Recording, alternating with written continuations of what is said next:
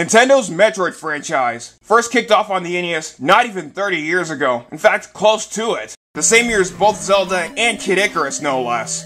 This very franchise is synonymous with not only the sci-fi themes that it carries, but also fuses these two classics together in terms of the action platforming and the massive time-consuming exploration factors. To begin with, we're diving into the first Metroid for the NES.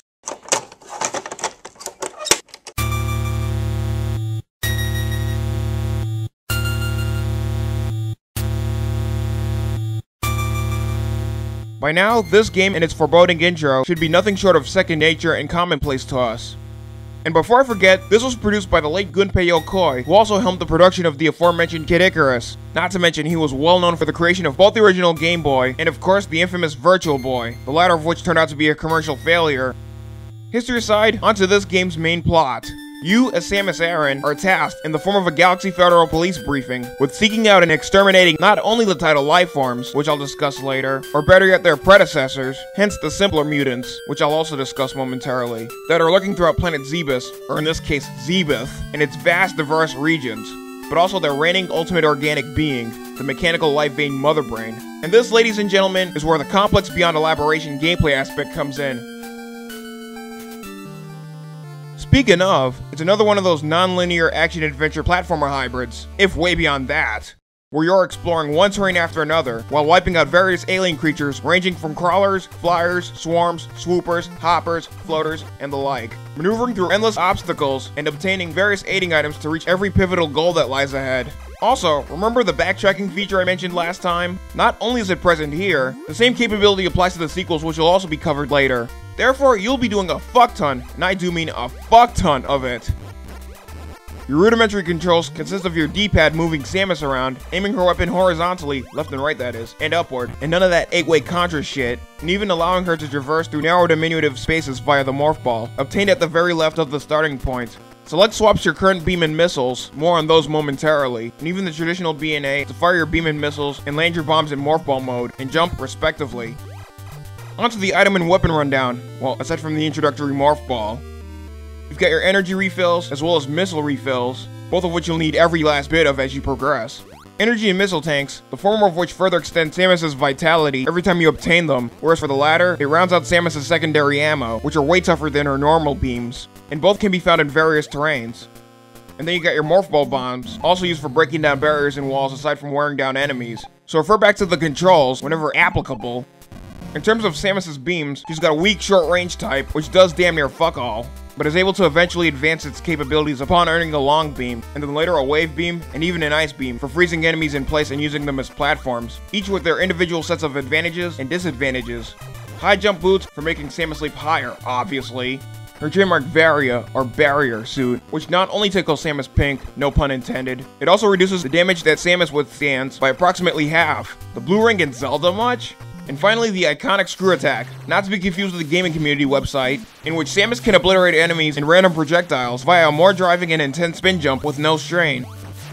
Your energy and later missile count is indicated in the form of 2-digit and 3-digit number systems, respectively. Each time you obtain an energy tank, a block is added to the top for an expanded lifespan, but upon reaching the quote-unquote low point, precisely less than 20 health, the infamous "you're fucked" alarm is triggered in the style of Zelda and even the first Ninja Turtles game.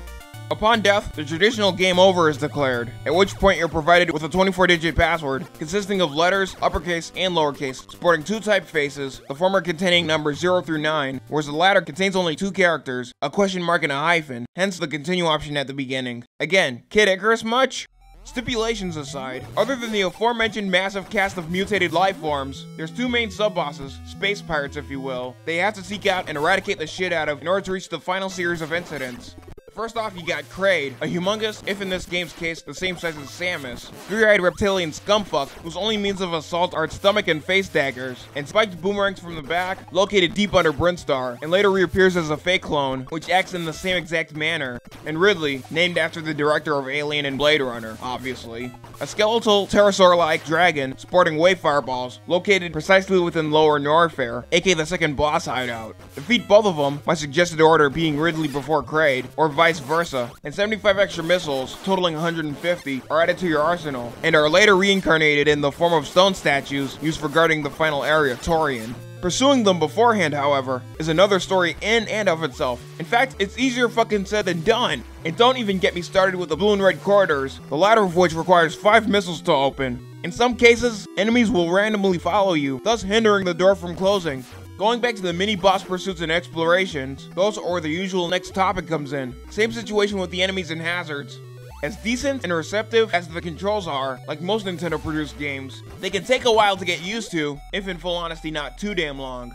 Despite a few overwhelming setbacks and hindrances, specifically the obstacle maneuvering and precise shot aim and timing detection, it's still manageable. Same story with the gameplay schematics, notwithstanding their repetitive nature.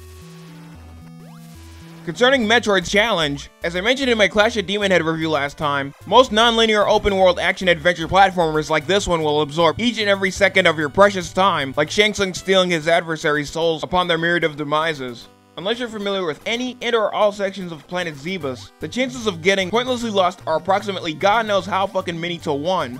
Therefore, I suggest referring to and/or designing a map, online via your manual, what have you, and from observation, respectively. And while we're at it, avoiding every liability, or at the very least attempting, in terms of enemy contact, environmental hazards, the works. And even farming and grinding your ass off for extra refills, and even the most critical times of need can be unyielding beyond all means of logic, description, and imagination. Must I mention that the former gripe will do a hell of a lot more than hand your synthetic ass back to you in a metal grinder if you're slipping up and not on your toes? Also, be forewarned that you have to start over from either the beginning or the starting point of your current later location following your recent death. Speaking of, in the original Japanese Famicom Disk System version, you're allowed to save your own progress, but in both the American and European versions, yet again, you're stuck with piss all but the 24-digit password system a la Kid Icarus, as mentioned earlier. What the fuck, Nintendo?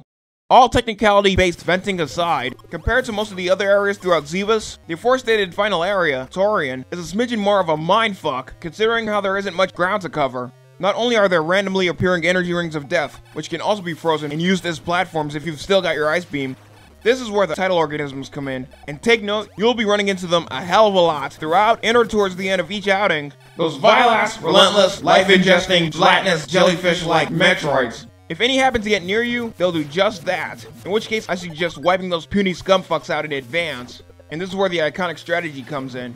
Freeze them first with the ice beam, land 5 missiles on them, done. Oh, and don't expect your other beams to work, because they're worth piss all. And if necessary, land a bomb or two near them, or find the nearest corridor to have them escape. Or better yet, farm for more energy and missile ammo should you find yourself in yet another critical state of urgency. Upon reaching the last corridor, we're acquainted with a shit ton of more energy rings, defense turrets, penetrable defense barriers, via your missiles of course. And finally, old Mother Brain herself, who turns out to be nothing more than a pessimistic as fuck pushover, despite the preceding slew of defenses she beckons, which will still catch you off guard interminably, for lack of better words, all the Christ damn time.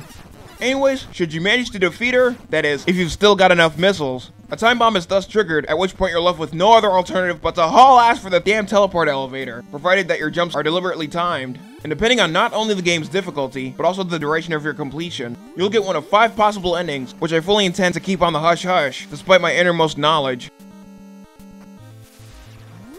Though the graphics haven't aged very well, somewhat, and I'm more than inclined to agree with everyone. In my case, however, I might just have to go on record stating otherwise. Now, despite lacking a background, except maybe in the title screen, I mean, it's the fucking NES for God's sake. All the central elements were rather distinctive and adaptable, presenting something of an ominous, uncanny, and foreboding atmosphere in terms of the diverse area of environments through which you explore, especially the introductory Brindstar and even Norfair. Same spiel with their supporting enemy appearances, though the simpler creatures at the beginning leave a hell of a lot to be desired. Not to mention the earlier stated Kraid, as opposed to his later appearances.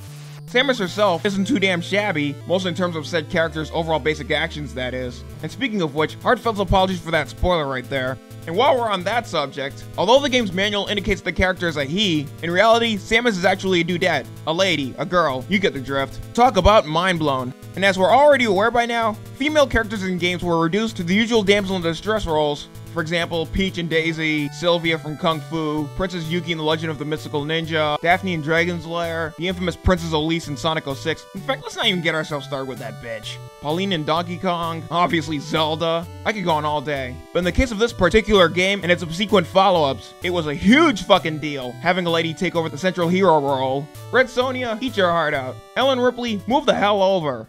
Therefore, more important roles were annexed to the ladies as the decades came and went. For example, SNK Playmore's Athena, Blaze Fielding from the Streets of Rage trilogy, Annette Meyer from El Viento and Ernest Evans by Wolf Team, Alice Landale and even Nay from the Phantasy Star franchise, Lara Croft from Tomb Raider, Marina Lightyear's and Mischief Makers, Parasite Eve's Aya Brea, what have you. Once again, I could go on all damn night.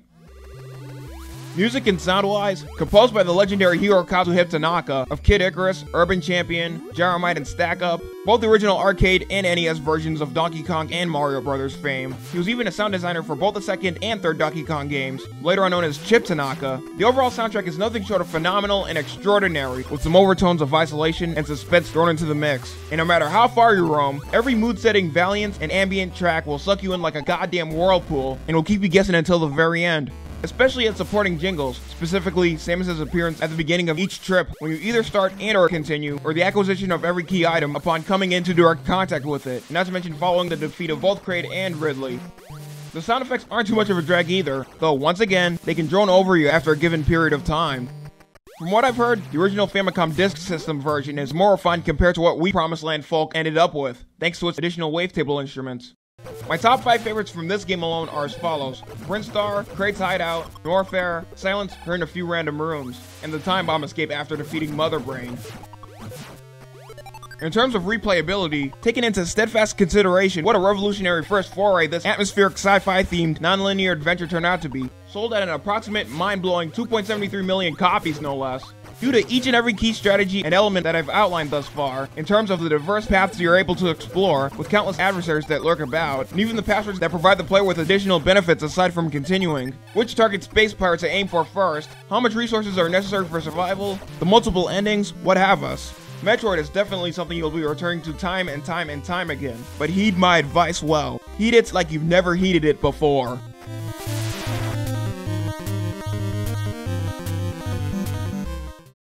Exhibit B, Metroid 2 Return of Samus, released for the Game Boy half a decade later. Just like its NES predecessor, this was also produced by the late Yokoi. Take it away, Riley Sky 100.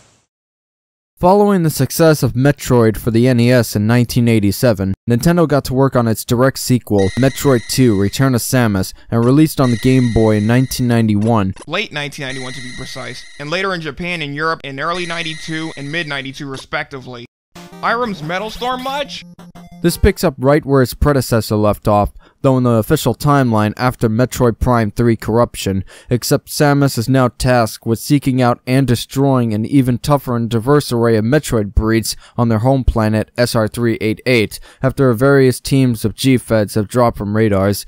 Basically, the premise is to kill waves and waves of hostile creatures just like before, but with some changes to the mix.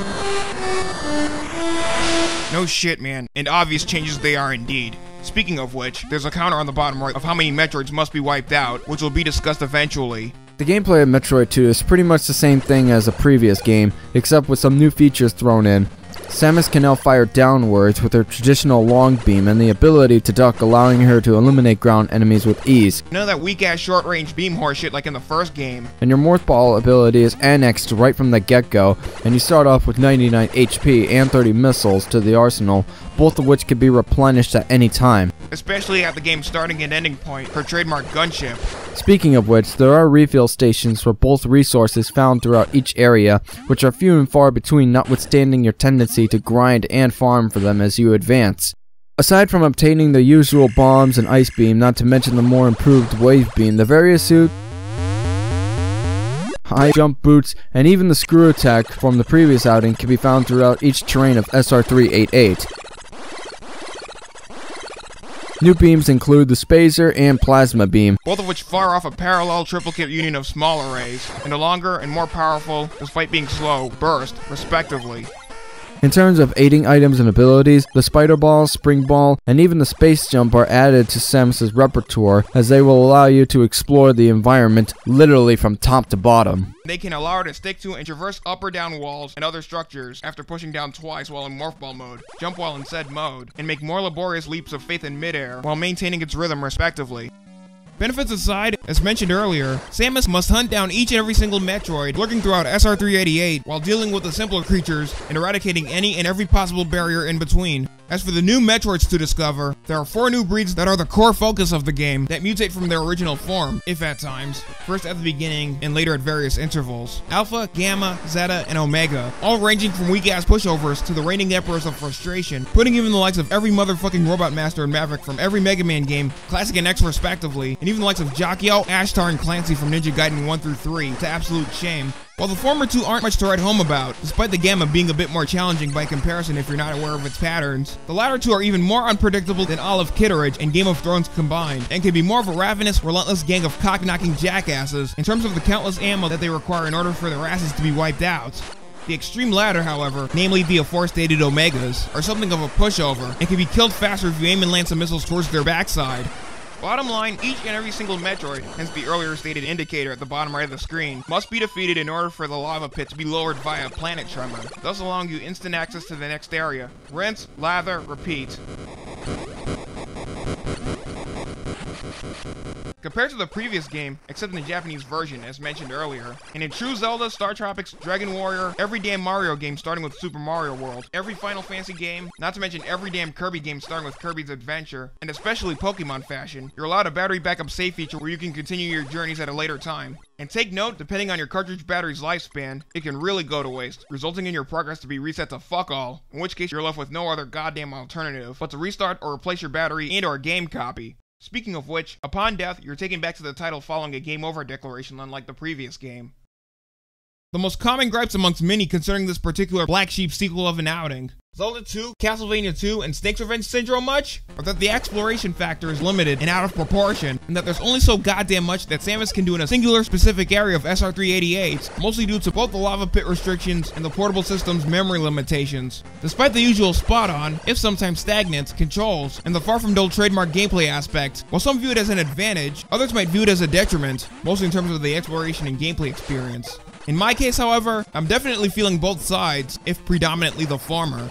With these new additions comes negative aspects of the gameplay. Like the first game, there's no map, which makes navigating the planet nearly impossible, as many pathways and corridors look similar. This comes as no surprise, given the limited capabilities of the Game Boy at the time. A map would have been achievable in this game, but since the aspect ratio of the Game Boy screen was small, it wasn't to be implemented. There isn't even an indicator except for hatched eggs to let you know if you're close by to a new Metroid, which results to you searching each area blindly, many of which will end up as rooms you've already traversed. This was a huge problem in the first game, but with the limited screen, it seems to strengthen the issue. Another is the lack of mini-boss variety, excluding the final, which will yet again be touched upon momentarily, due to the repetitive nature of every confrontation. However, you'd be fucked beyond thoughts and words if you didn't have enough missiles. Lastly are the beam weapon swapping tactics whenever you explore lighter terrains. You know you're stuck with one just like the last game, no matter which one you obtain. And even the lack of music, despite having a few tunes thrown in, which are all around kick-ass in my book, to compensate for the dark ambient tones of the SR388 cave areas, the latter of which will be further elaborated upon later. Return of Samus's challenge is where those earlier stated gripes come in, and here's one I'd also like to throw out there. No matter how long or how far you've traveled within a certain area, and despite having exterminated every Metroid throughout, chances are there's one that's still lurking around, which is why the quake doesn't seem to take effect until after you've obliterated that very last Metroid within the area. Must I mention that farming and grinding your ass off for your key resources, namely energy and missiles, can be a repetitive beyond description task that's as gradual as a slug traversing from one side of a BMW to the other, and that the multiple endings depend on your duration? Other than the 4 main Metroid breeds to exterminate, which offer a range from very little to rather substantial degrees of challenge, reaching the final area is a whole fucking different story. After obliterating the only 4 Omega Metroids, not to mention including the last 3, there are 3 upward shafts through which you can ascend and maneuver, the latter 2 of which contain both your Ice Beam Chozo statue, in case you weren't equipped with said beam before and or by this point, and both your energy refill and missile battery stations, respectively. Upon entering through the far left upward shaft, not only will you discover a mysteriously placed egg, your Metroid hunting counter will be spiked from 1 to 9 within the blink of an eye. Hence the return of, yep, you guessed them again, those menacing yet pathetic as fuck original Metroid hatchlings from the previous installment. Therefore, the same attack strategy applies here.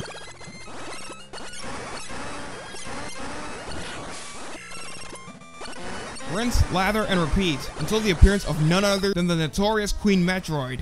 Although many tend to ignore it via the bottom crawl space on the off chance to refill Samus's resources, my god is she a pushover compared to Mother Brain, or hell, every other goddamn Metroid breed faced throughout. Seriously, she makes Bacterion from Gradius look like Rushafil from Gargoyle's Quest. All she ever does is lunge, and not twice, and then slide back and unleash her spiked loogie flame globs, through which you're able to perform your screw attack, and lather, rinse, and repeat. Take note, you need at least 150 missiles to exterminate that ravenous bitch once and for all. Not to mention, you can actually morph and spider ball your way right into her suckhole, down through her gut, land some bombs, and eventually roll your way out upon detonation, at the cost of a shit ton of energy no less, provided you've still got enough tanks under your belt. As always, should you manage to take her gruesome ass out, Final Fantasy style, you can then make your way to the same egg you passed under before, minus the time bomb of course, and from within hatches a baby Metroid larva that mistakes Samus as its one and only surrogate parent. Nothing personal, but, well, considering you've heard this from every other reviewer out there. If the first thing I saw upon my birth was a spacesuit-laden human, regardless of gender, I'd die quickly from instant shock alone. That aside, as you and said creature make your escape from those dreaded caverns, with the latter consuming every foreign substance in your way, and back onto your gunship, the credits start rolling, complete with a front view animation of Samus sprinting towards you, and for the sake of yet again keeping the ending on the hush-hush, please refer back to my last cluster of statements. While the graphics in this game outdoes its predecessor by twice the length of a whale's boner, most of the interior elements have undergone a well-deserved refurbishment in terms of the differentiating cavern areas, despite how redundant and dull they appear to be, even for Game Boy standards. Same story with old Samus herself, especially when she converts to her various suits. In fact, the provided color palette scheme on the Super Game Boy makes both her and the game's surroundings more definitive, despite how unfitting it might appear at first. Another noticeable sidestep is the frame rate isn't quite solid compared to the first game, as your momentum at times feels sluggish, and this isn't only with running, as rolling and jumping goes at a strobe pacing. While the signature mutant creatures are too much to delineate upon, the vast population of the four Metroid breeds, namely the aforementioned Alpha, Gamma, Zeta, and Omega, not to mention the extra adversaries featured, range from flat-out inadequate, albeit menacing, to all-out intense and ruthless, putting to shame even the Klingons and the Mogwai gremlins combined.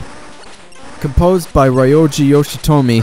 Kinda hate to cut you off there, RS, but that would be Ryoji Yoshitomi. While there's a few memorable tracks, there's others that leave much more than necessary to be desired. At least Samus's footsteps are toned down here as opposed to the previous installment, and don't clash too much with the music, unlike the other participating sound effects, which as ever tend to lose their charm after a while. Like with the original, Metroid 2 has much replay value, portable or stationed. However, many will be turned off by the colorless appearance and the sluggish frame rate of the gameplay, wishing that it was in color. While there have been a few attempts to color the game, none of which were accurately successful. Even with its flaws, Return of Samus on the Game Boy is an enjoyable game that follows the same strategic formula of its predecessor and greatly improves on it. Spoken like a true prodigy, Riley Sky. And notwithstanding its often raved about black sheep notoriety, is due in part to the earlier discussed myriad of key fundamentals and approaches, or shit. If you're either a hardcore time-consuming exploration junkie, or just flat out getting accustomed to its mechanics, consider yourself off your goddamn hinges to even think about turning this game the fuck down.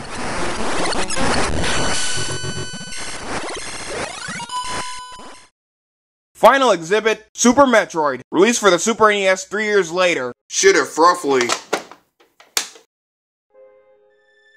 As expected, the rudimentary structure continues right where its precursor, namely Return of Samus, left off.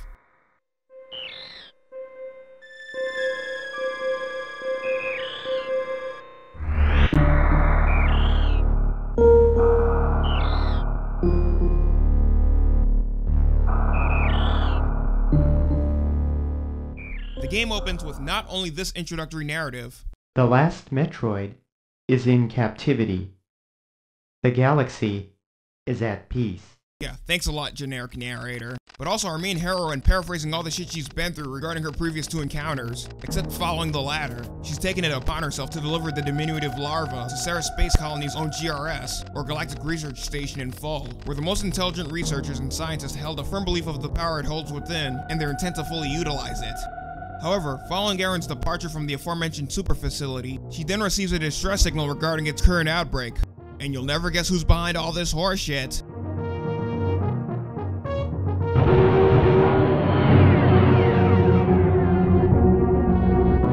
superseding the same customary gameplay procedure from its 2 former outings. There's hints of continuity that take place upon reaching that very same baby Metroid larva sample, starting with an unexpected confrontation with a more impending yet familiar creature making its return from the first Metroid. Namely, isn't it obvious? Fucking Ridley.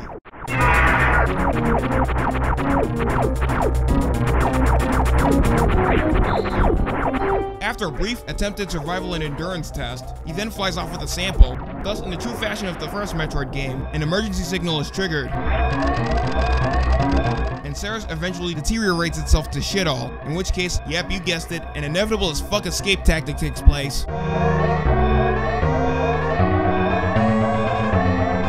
Following said sequence, Samus then makes her way back to the ever so habitual planet Zebes via her signature gunship, which has undergone a dramatic transformation from her first ever mission there.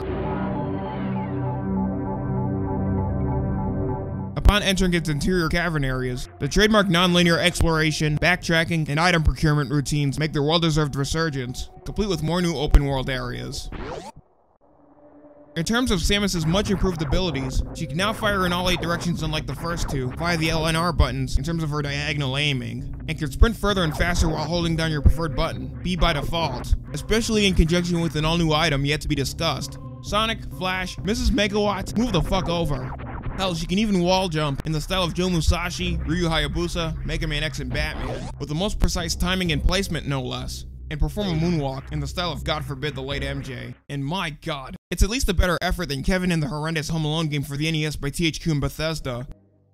As before, Samus can not only acquire her signature enhancements, with new ones thrown into the mix, starting with the usual morph ball along with its participating bomb, which now has a new feature. Aside from morphing on ground, it can also be performed in mid-air. Her usual energy tanks and missile expansions, high jump boots, Varia and gravity suits, the latter of which is not only an in-game exclusive, it's also feasible for improved mobility through liquid areas, and even immunity against lava. Then you've got your space jump, spring ball, screw attack, and even the all-new grappling beam for swinging through via magnetic blocks and even enemies. The X-ray scope for detecting hidden passageways and destroyable blocks. And remember the item I was talking about? The old speed booster for much improved speed, so refer back to the dashing ability. Thought I was gonna forget about the weapons? Think the fuck again. In addition to the all-new charge beam, which can also be activated while jumping, in a true R-Type and Mega Man 4 through 8 fashion, you can actually fire off more powerful renditions of all your beams, hence its name. The ice beam's back, not to mention the Spazer, the plasma beam, and adding to the lineup is your super missiles, which are 5 times as powerful as your original missiles. Then you've got your power bombs, which fuck no has jack shit to do with wrestling. Make no goddamn mistake, is way more powerful than the normal morph ball bombs. Contra 3 much? And even the end-all, be-all coup de grace of lasers. No spoiler intended, ladies and gents. The fucking Hyper Beam, acquired at the very end. She can also access a map by pausing at any time, and can even access undiscovered areas at various intervals, unlike the previous 2 Metroid games, despite having to discover every nook and cranny on her own. It can even swap out and infuse her weapons whenever possible. With the traditional mutant enemies also making their comeback, the menacing space pirates, much unlike the ones you faced before, are pretty much the highlight of this installment. And man, what total pushovers they are. But as you progress, they eventually become more volatile, especially those with martial arts techniques that put even the likes of the Kosugi family, and even Van Damme himself to complete shame. And the less I say about those ravenous insect-like key hunters, the better. Let's just say they are more than capable of retorting with their acid and even their sides. In terms of the open world areas, aside from Samus's landing on Zebes' introductory surface area, Crateria, and even more familiar recurring areas including Brinstar, Norfair, and even an abandoned and more foobar up the ass Torian from the first game, yes, the same place where she kicked Motherbrain's ass. We see her exploring the wrecked ship, narrow in space yet still detrimental, and even the submerged and vast beyond imagination Meridia, containing the watered down and preposterously defenseless failed Metroid clones known as Mocktroids. Seriously, they make even the space pirates themselves look like the Red Falcon soldiers from Contra and Metal Command from Shatterhand combined. Featured within these areas are not only the familiar space pirate dickweeds returning from the first game, especially the aforementioned Ridley, and even a much improved and oversized rendition of See What Did I Tell Ya, fucking Kraid, but also the appearances of newer and more resilient adversaries, including the Bomb Torizo, starting out as a Chozo statue, and then resurrects itself as a more impending version, with a later and more volatile Golden Twin following far behind. And then we have, ladies and gents, another goddamn Audrey 2 wannabe, the Spore Spawn, that fires off spores hence its name, and is only vulnerable through its suckhole when open, discovered in the even deeper underground areas on Brinstar. Moai from Gradius much? Crocomire, a massive red 8-eyed beast found within Norfair. Platoon, otherwise known as what I like to call the bastard child of Leatherhead and Ekans, or better yet a hybrid of a crocodile and a serpent, discovered in Meridia. Phantoon, a cycloptic flying apparition of a cephalopod discovered in the wrecked ship. And even Dragon, a colossalous boss Cretaceous son of a bitch known as an Avir, also seen in Meridia. But none of these extraterrestrial cockknockers so much as compare to what's in store for our valiant Samus at the very end. Bottom line, even as she approaches each and every aforestated target, you really have to maintain a perceptive, dauntless mindset in terms of keeping track of your current location via the map, not to mention your usual obstacle maneuvering tactics, and even the shoot first, ask questions later routines, because paraphrasing Showdown Little Tokyo, they'll do a hell of a lot more than disintegrate your ass into heavy metal sushi, thus, as always, leading us headlong into our next field of reference. Must I yet again declare how fluid and PC mouse responsive the controls are, with little to no setbacks whatsoever, complete with its commonplace yet rigorously augmented beyond expectations gameplay aspect? In full concern of Super Metroid's challenge, feel free to refer back to what I discussed in my previous statement concerning every key strategy. As ever, there's no way in fuck I'm reiterating it all. Oh no. Besides, notwithstanding all the extra improvements in terms of the all-new abilities and benefits you're A, provided with from the get-go, and or B, on the hunt for at every turn, it's still up to you to pinpoint each hidden area and fulfill every integral, pivotal goal that lies ahead. And bear in mind the following. The same battery backup function applies from its Game Boy predecessor, which is available at various locations, including Samus's gunship at the beginning this time around. Same story with the usual contrasting endings depending on not only your duration of completing the game, but also the overall percentage of every item acquired throughout. Hell, even with a guide, whether it's via Nintendo Power or on the web, the game's experience is instantly tarnished, if not fully, due to the loss of the true sense of exploration. With the obvious exception of the familiar areas from its NES predecessor, the chances of getting lost are slightly higher here by comparison, well, predominantly by reason of the new submerged Meridia. After you obtain the speed booster, the Shine Spark ability is a huge must if you're willing to progress any further aside from every other ability discussed so far. Anyways, while activating the former, both on ground and even in midair, you have to instantly and precisely map out the trajectory of your leap in one of 5 possible directions, as tutored by the ostrich-like Takora. Should the effect happen to wear off, you've got to activate that shit from the get-go. And unlike the last two, upon death, you're given a choice to either continue or end, the latter of which directs you back to the save and load menu. Repetitive as the graphics might appear to be at times, the overall visual presentation is massive in the most absolute tremendous deal of detail imaginable. Hell, it even trumps the bejesus out of even its 2 predecessors. All of the familiar areas from the first NES outing have been flat out beyond belief drastically revamped to perfection with its trademark tense and dark atmospheres. And none of that gimmicky ass copy and paste palette swap bullshit. And the same goes with Samus herself in terms of her signature actions, not to mention the appropriate weapons she utilizes, and even the advanced aerobic overhaul she's been provided with. And for the absolute last time, let's not get ourselves started with the bread and butter enemies and bosses. Like most Super NES games during its heyday, the modes and effects and even the layering and transparency features don't disappoint even a smidgen, some examples including Norfair and Meridia. As far as music and sound is concerned, composed by the combined efforts of Kenji Yamamoto and Minako Hamano, the former of Punch-Out fame alongside Yukio Kaneoka and Akito Nakatsuka, and the latter of Zelda Link's Awakening fame, as well as later Metroid games, including Prime 2 and 3, Fusion, Zero Mission, and the like, and even Super Smash Bros. Brawl. The soundtrack has also been provided a well-deserved revamp in terms of much more than the trademark uncanny supernatural theme that it interprets to a T, fitting every atmospheric vicinity throughout. There's even more elements in every tune, ranging from subtlety, isolation, ennui, and ambiance.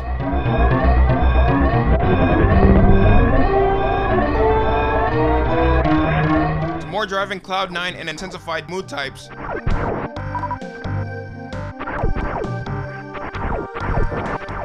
The standard 16-bit fare sound effects are nothing short of tolerable and appropriate for each situation, and have been once again given a much-deserved facelift, just like every other element touched upon thus far.